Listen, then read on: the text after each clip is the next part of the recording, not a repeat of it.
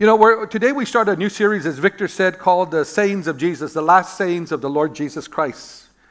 You know, the gospel writers record 7 final words or phrases that Jesus said as he was hanging on the cross that first Good Friday. And we call them the seven sayings of Jesus on the cross. And with these words, Jesus did a couple of things. First of all, he forgave his enemies. He forgives the repentant thief that is hanging right next to him. He makes sure his mother is taken care of. He cries out to God. He declares the end of his earthly ministry, and he commits his life to the Father. And we're going to be looking at that for the next, during our Easter season. But you know, one of the questions that is always asked to me is if you've ever watched a movie or if you read your Bible, when Jesus was crucified on the cross, on top of his head, there was a sign that had, and you usually see these letters. The letters are I-N-R-I. And a lot of people have asked, what is that? What does that mean? I thought it would be a good time for me to explain that to you. By the way, those initials are Latin initials. And the paraphrase in the English is Jesus the Nazarene, King of the Jews. And John, in his gospel, John chapter 19, verse 19 and 20, he tells us that those words were written not only in Latin, but also in Hebrew and also in Greek during the crucifixion of Jesus Christ. By the way, Latin was the official Roman language. Greek was the official language of the commerce of the whole region. And then, of course, Hebrew was the language of the Jewish people that lived in Israel and around the world. But here they are in order. If you're wondering what were those 7 sayings, here they are. Statement number 1, Luke tells us, and we believe they're in this order: Father, forgive them, for they know not what they do. Statement number 2 was, today you will be with me in paradise. Statement number 3 is, woman, behold your son. And statement number 4 is, my God, why have you forsaken me? Statement number 5 is, I thirst. Number 6 is, it is finished. And statement number 7 is, Father, into your hands I commit my spirit. During this series, you're going to be hearing sermons on each one of them. We're not going to follow that order. We're going to take them out of order, but you're going to hear the seven words of Jesus from the cross. What I want to do today is I want to start off by speaking to you on the subject of it is finished, which is the statement number 5. Notice it doesn't say you're finished. It says it is finished.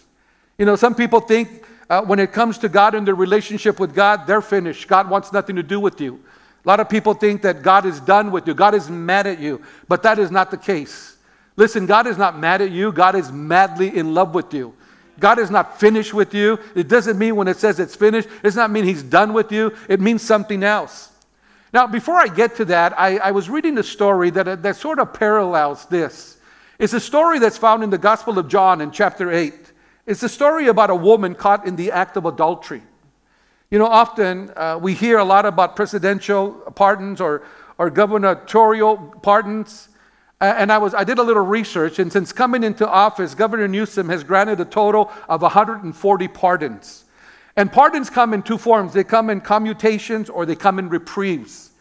You know, a pardon, if you don't know what a pardon is an expression of forgiveness granted to a person in recognition of taking responsibility for the crime and having good conduct for a significant period after conviction. In other words, a pardon is not that you were found innocent, not that, you know what, oops, we made a mistake, which we're finding out they're making a lot of mistakes, but this is, look, you've been in prison 15, 20 years for a crime, you've been good, we're going to let you out early, we're going to pardon you. That's what a pardon is.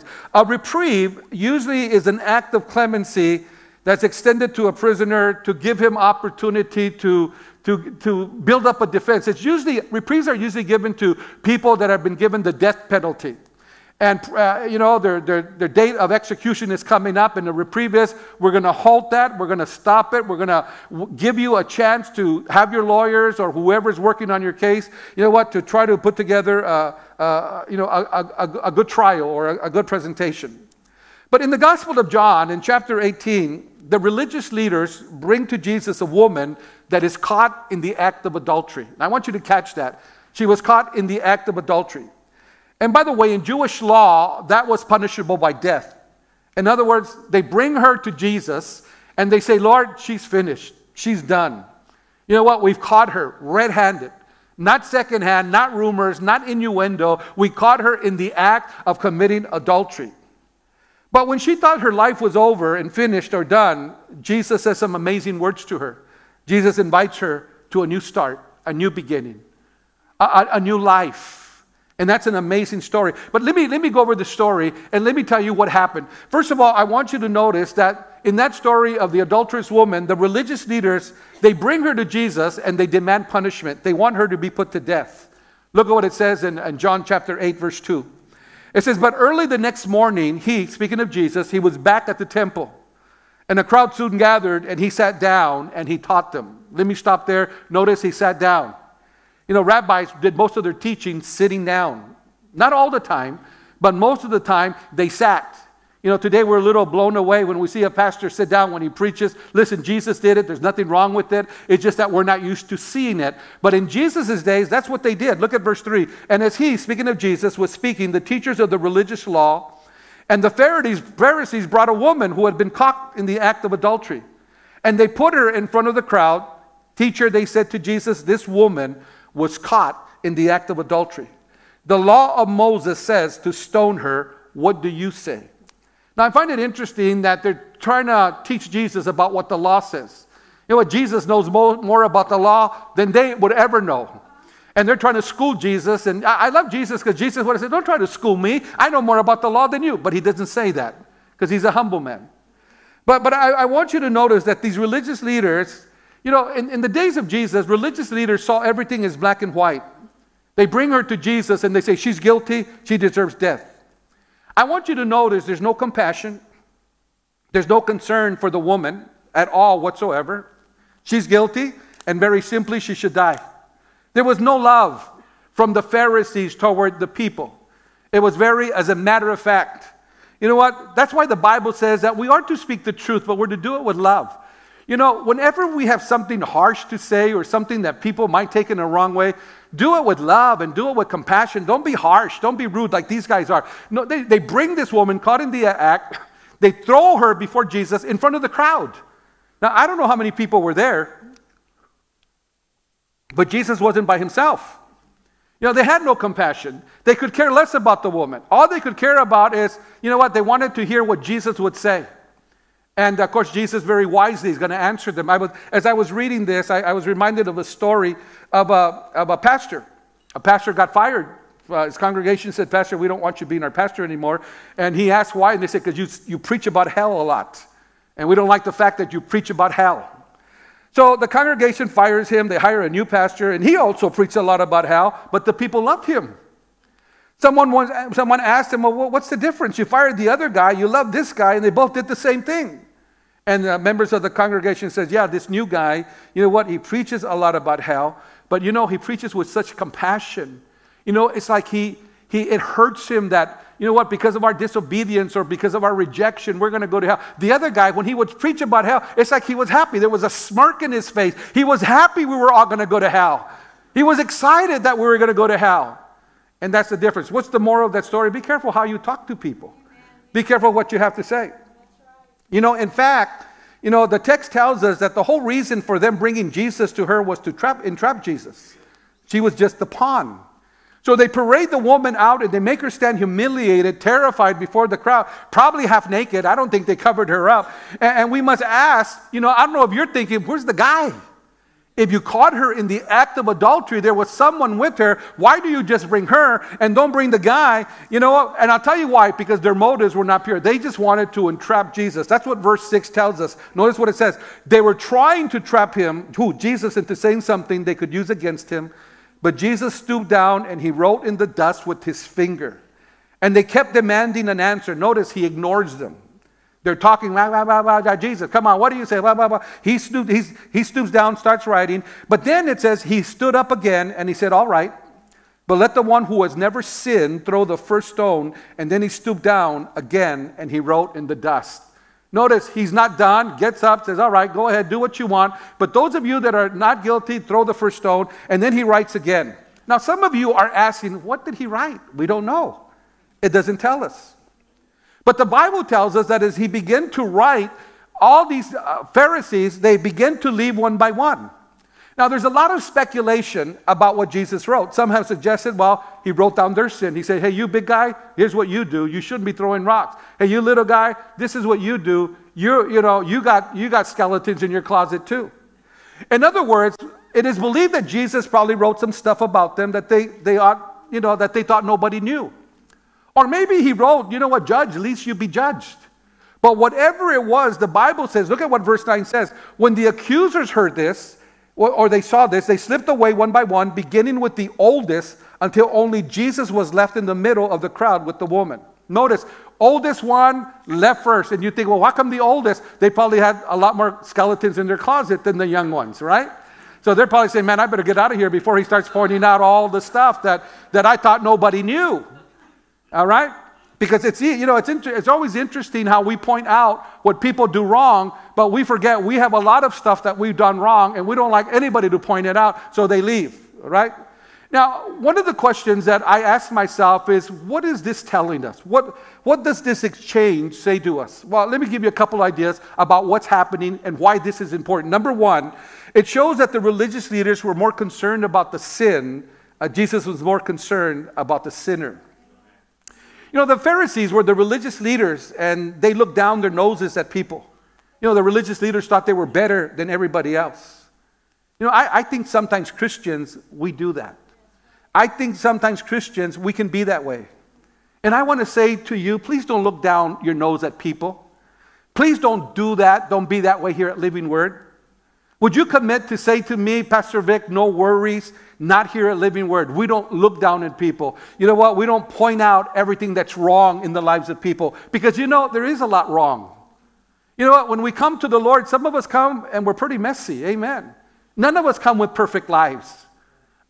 When I came to the Lord 50 years ago, I didn't come with a perfect life, and I was only 16 years old. But there's people, that are they like to point fingers. And be careful with that, because it's by the grace of God that you are saved, and that same grace that saved you will save them. It's extended to people regardless of where they come from. You know what I have noticed about finger pointers? I've noticed that they like to draw attention to themselves. In other words, they want to make sure you know how religious they are, how spiritual they are, and they want you to know how rotten you are compared to them. What I have noticed about finger pointing people is that they want attention. They want you to put them on a pedestal because they're so good, they're so wonderful. But you know what they really are? They're Pharisees. They are like those religious leaders in the day of Jesus. These finger-pointing, critical, judgmental people point out every time you mess up, every time you make a mistake, every time you sin, and they're going to make sure you know, and they're going to make sure other people know about your mistake, your bad choices, your sins. And that's what these religious leaders are. But Jesus, you know what? He's not concerned about her sin. He's concerned about her. God loves people. And God knows that people come with messy lives, and He still loves us. Sometimes we don't love them. But one of the things that I want you to get from this story is that some people focus on sin, other people focus on the sinners. And Jesus focused on the sinners, and He loved her the way He loves you. Listen, there's nothing that you do in life that eliminates you or disqualifies you from God's love. There's nothing that you ever going to do that God says, I don't love you anymore. Now, look at what it said. The second thing I want you to notice about this exchange is that it shows us that we must never forget the fact that each of us, all of us are sinners. The Bible says in Romans 3:10, as it is written, there is none righteous, no, not one. In other words, no one's right. No one's, the word righteous means does everything right all the time. Never makes mistakes, never sins. There's not one. All of us are sinners saved by grace. Sometimes we look at the sins of the world around us, and it's easy to think of ourselves as superior. Well, Pastor Vic, I'm not perfect, but I'm not that way. I don't do this. You know what? I'm not a Hitler. I'm not a Saddam Hussein. I'm not a Osama bin Laden. You know what? Those guys were rotten to the core. They deserved everything they got. But you know what? I'm not that bad. And yes, I agree. They did deserve what they got. But you know what? It's by the grace of God that you and I don't get what we deserve, because all of us fall short of the glory of God. Can I hear a good amen to that? We're all sinners. Never forget that. The third thing I want you to learn from this story is that, the world may accuse us, but Jesus will always be on our corner. He's always in our corner. Now, that doesn't mean that Jesus excuses our sin. It doesn't mean that, our sins and our faults and our shortcomings are unimportant. No, it's very important. It was so important that God sent His Son, Jesus Christ, to die on the cross. If it wasn't important, Jesus would not have had to have died. The fact that he died means that this is important to God. But God cares about you. He cares about me. He's not an accuser. Accusations, is the work of the devil, our enemy. The Bible says the enemy, the devil, is the accuser of the brothers. And the Bible teaches, and I don't want you to forget that, as a Christian, we should never participate in accusing or judging or pointing out the wrongs of people. And listen, we need to be careful we're not doing that. And don't be fooled when it's directed toward you. The truth of the matter is that we all deserve punishment. We all fall short. But Jesus Christ is not the accuser. He's the Savior. The Bible says there's no condemnation for those who are in Christ Jesus. He came to save. He didn't come to put you down. He came to lift you up. And sometimes, we have a hard time with that. Because our brothers and our sisters, part of the family of God, some of them don't have it together. And, some of us want to beat up on them. Like the Pharisees, don't beat up on them. Love them. See them as precious in the precious of God. This is how I do it. I have a daughter. I have daughters and I have a son. I will treat your daughters and your sons the way I want my daughters and my son to be treated. If I don't want my daughters mistreated or put down or criticized, you know what? I'm not going to do it because I don't want you doing that to my kids. And Jesus is in our corner. We always remember that. Now, the woman caught in adultery, notice what happens to her. The first thing the Bible tells us is that she's offered a pardon. She is pardoned. Look at what it says in verse 10. And then Jesus stood up again and said to the woman, "Where are your accusers? Didn't even one of them condemn you?" "No, Lord," she said. And Jesus said, "Neither do I. Go and sin no more." If anyone could have condemned her, it would have been Jesus. But he doesn't. And the Bible tells us that rather than condemnation and punishment, he pardons her. He forgives her. Because that's why Jesus came. John chapter 3 verse 17 says, God sent his son into the world not to judge the world, but to save the world through him.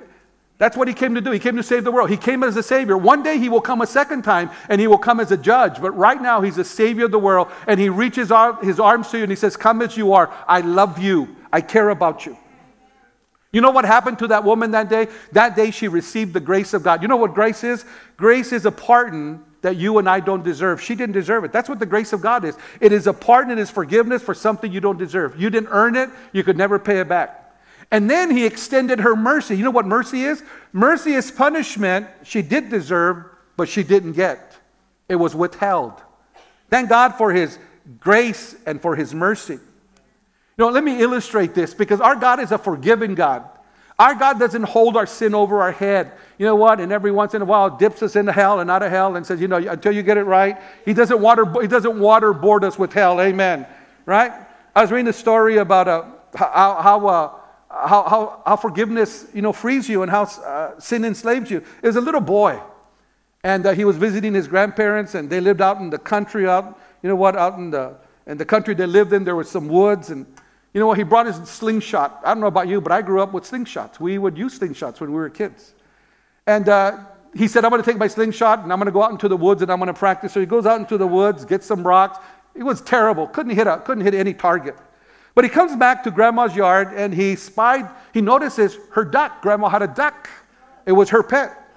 And on an impulse, he gets a piece of rock, puts it in his, leather pouch of the slingshot, lets the stone fly. It hits the duck, and it kills the duck to his amazement.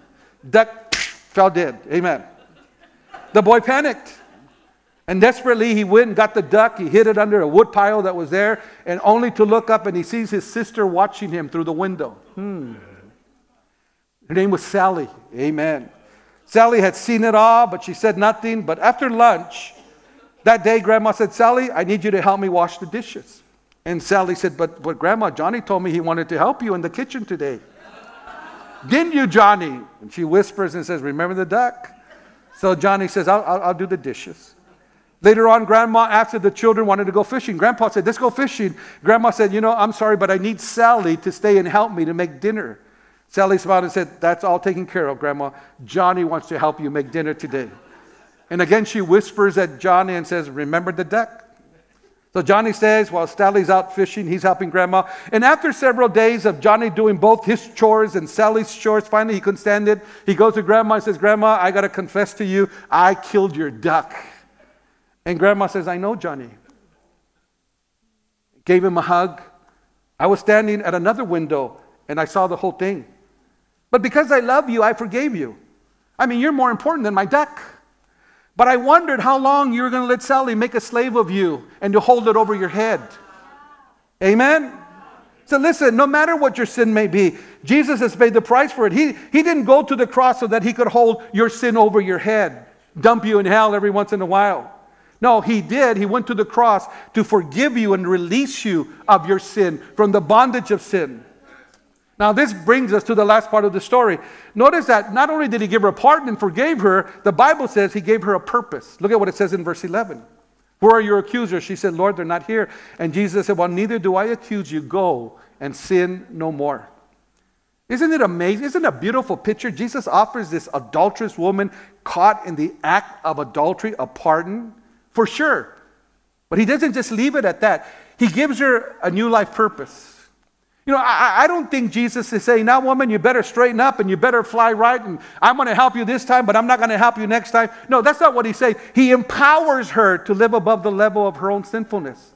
He offers her a new life, an abundant life. Go. You don't have to live this way. You know, one of the beautiful things about coming to the Lord Jesus Christ, it doesn't matter what you were before. When you come to Christ, you realize, I don't have to live that way. I don't have to accept that's my destiny.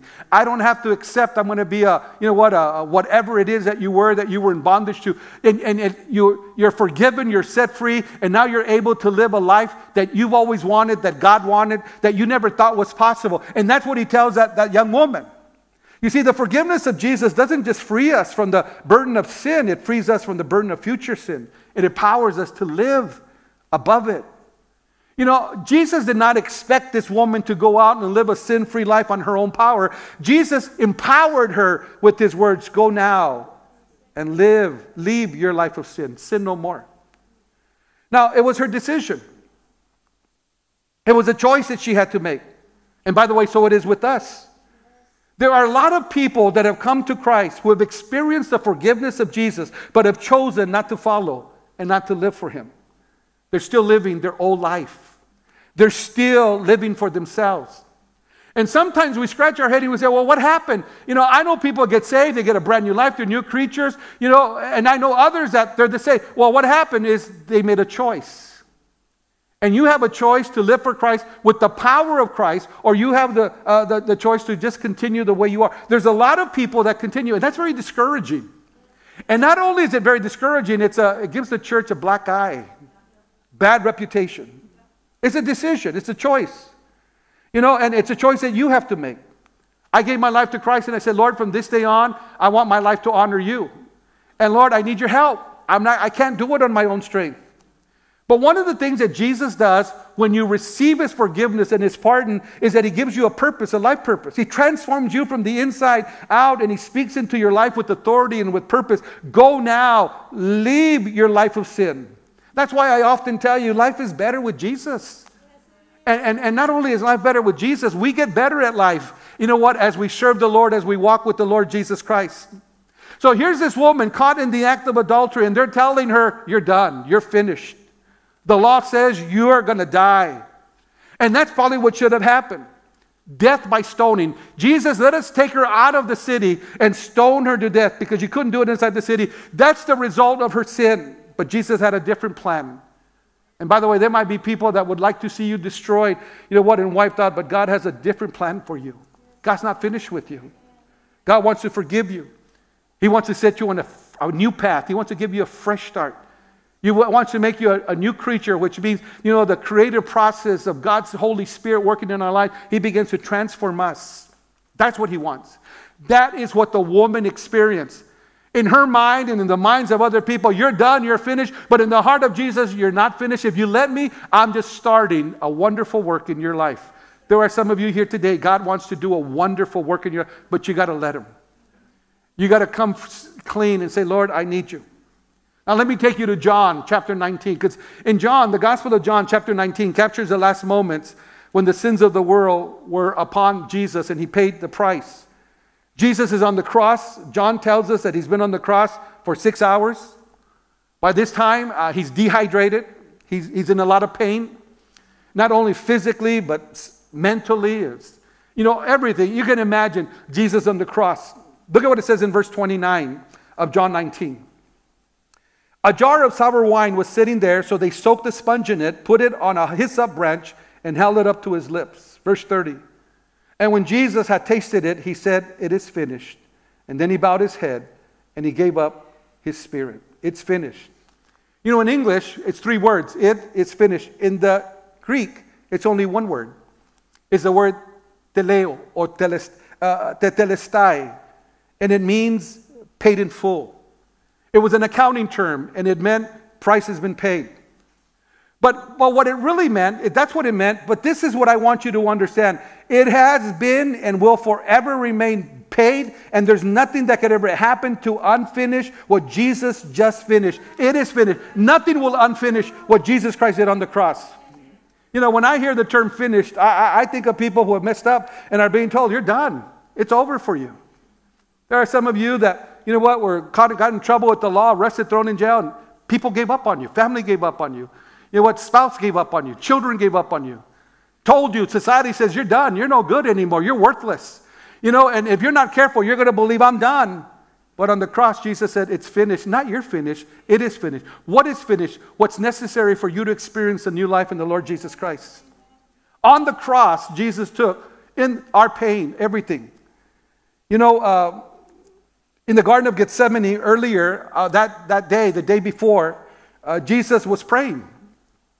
And he tells the Father, Father, you know what, this cup, if it's necessary, let it pass me. In other words, if there's another way, you can save humanity. If there's another way people can know you, if there's another way of reestablishing the relationship that's been broken, you know what, I'm game and I'm okay with it.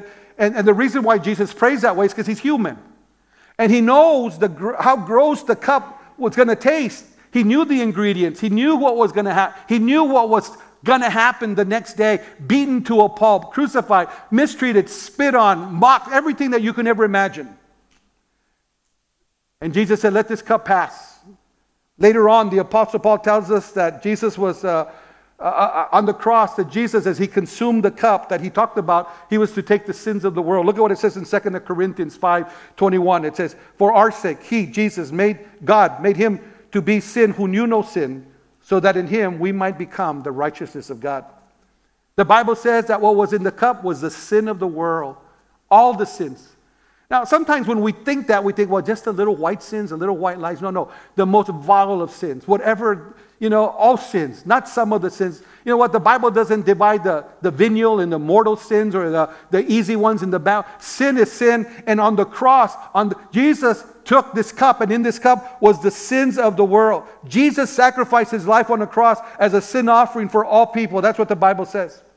Later on, Paul writing to the Galatians in chapter 3, verse 13, he says this, Christ redeemed us from the curse of the law by becoming a curse for us. For it is written, cursed is everyone who is hanged on a tree.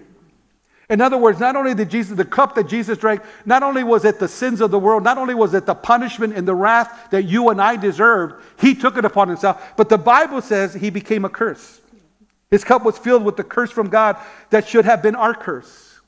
You know, when someone curses you, is that they just give up on you. They're just like, you're no good, you don't matter anymore. However, Jesus made what has been called the great exchange. He became the curse on the tree for all humanity, for all time, in exchange for us, so that we would have the opportunity to know God and experience God. Do you know why you and I can have a relationship with God? It's because of what Christ did on the cross. I'm always fascinated by people who say, well, Vic, I don't believe that. I'm going to do my best, and I believe God is just, and I think when I get to heaven, I'm going to negotiate. I'm going to say, Lord, I did a lot good. Yes, I did bad, but hopefully my good is better, and he's going to let me into heaven because they do believe in heaven. And I'm going to tell you right now, that's not going to work. Amen. You're never good enough. If you and I could be good enough, then Jesus would not have had to have come.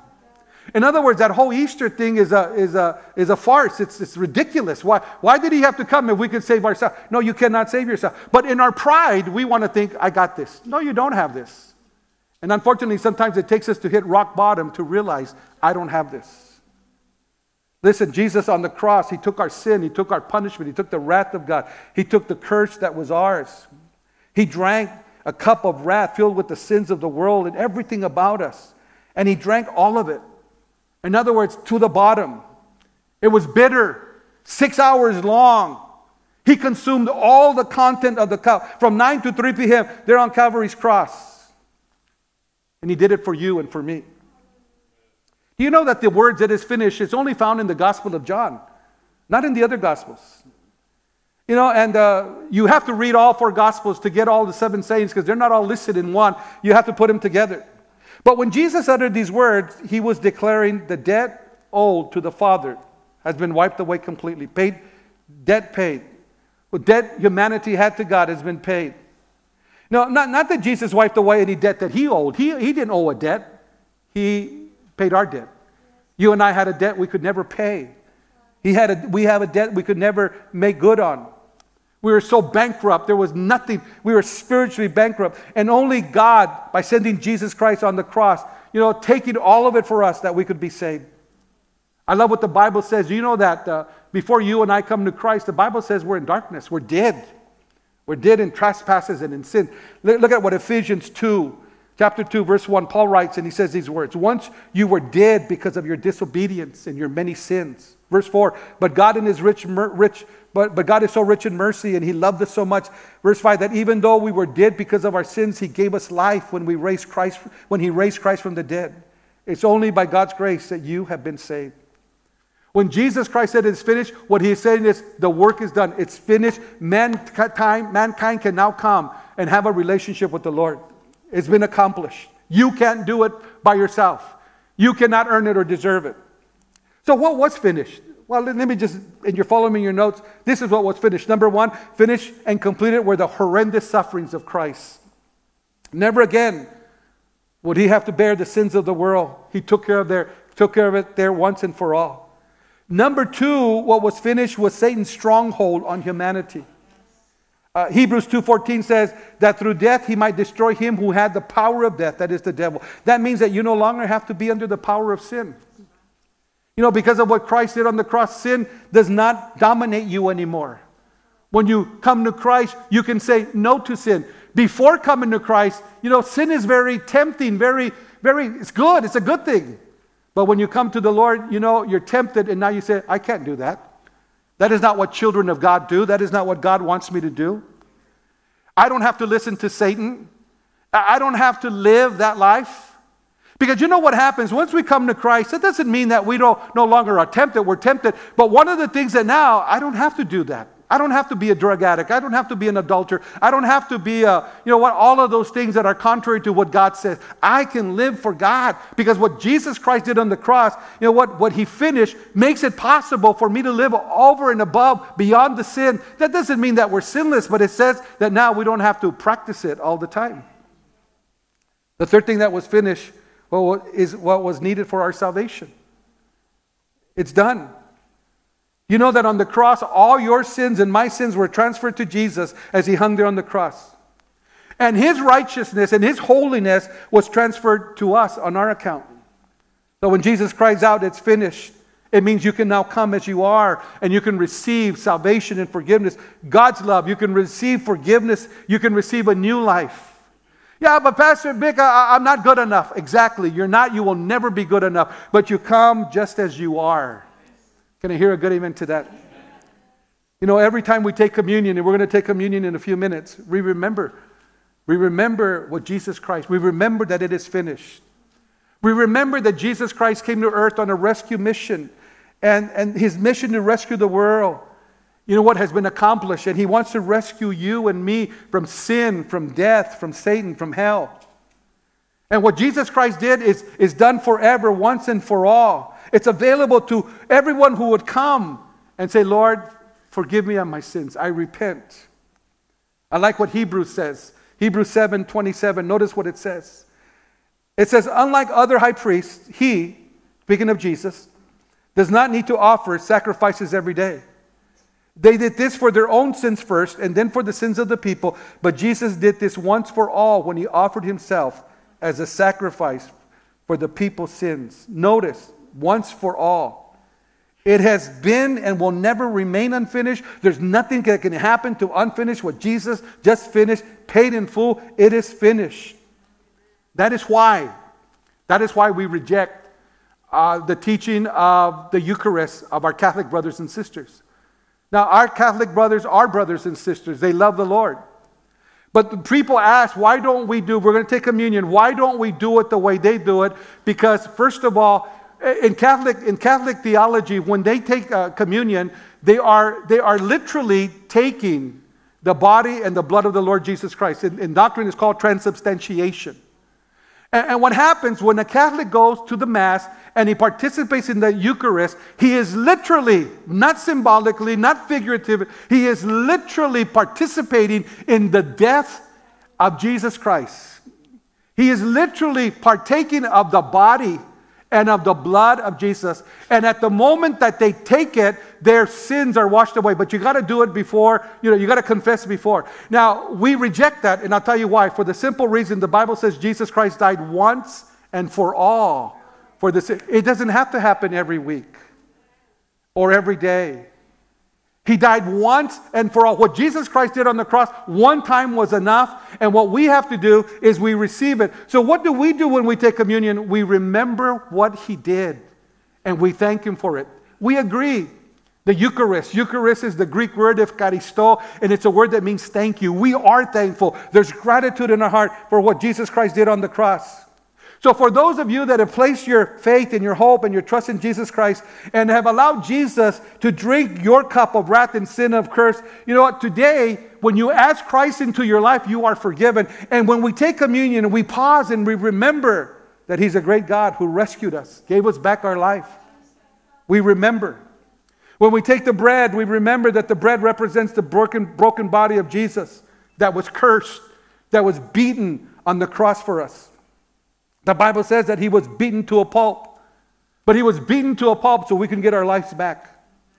In other words, He drank that cup, and the contents in the cup are a reminder to us. He took our sin, He took our wrath, He took our curse. And because of the blessed blood of the Lord Jesus Christ that was poured out, we are cleansed from our sins. We are cleansed from cursedness. We're cleansed. We're no longer cursed. People say, well, Pastor, the other day I had someone come to the church and says, Pastor, I need you to pray for me. And I say, why? Because somebody put a spell on me. Someone cursed me. There's a curse on my life. And I say, are you a Christian? Person said, yes, I'm a Christian. You know what? No one could put a curse on your life if you're a Christian. So get that out of your mind. Jesus Christ took all the curses. He took everything wrong that we deserve. He took it. But if it makes you feel better, I'll pray for you and I'll anoint you with oil. But you can't be cursed because Jesus Christ was cursed for us. Amen.